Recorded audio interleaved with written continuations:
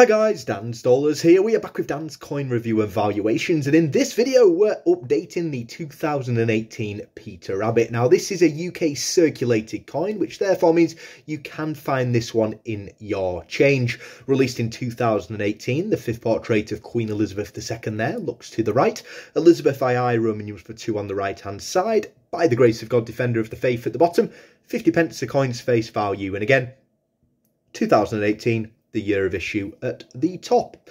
Here we go then, the Peter Rabbit eating those radishes. As we know, he doesn't like to eat carrots. One of 13 different 50p's to be released for UK circulation in the Beatrix Potter coin set. Again, this is the joint rarest, along with the 2018 Flopsy Bunny.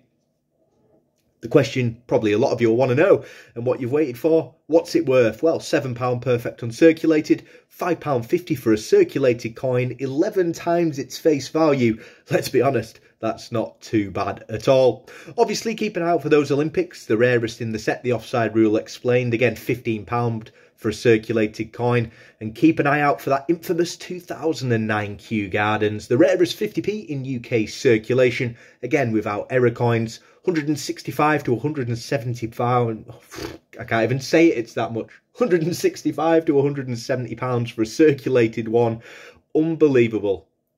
Let us know if you've got this one. Stay safe, and as always, guys, thanks for watching.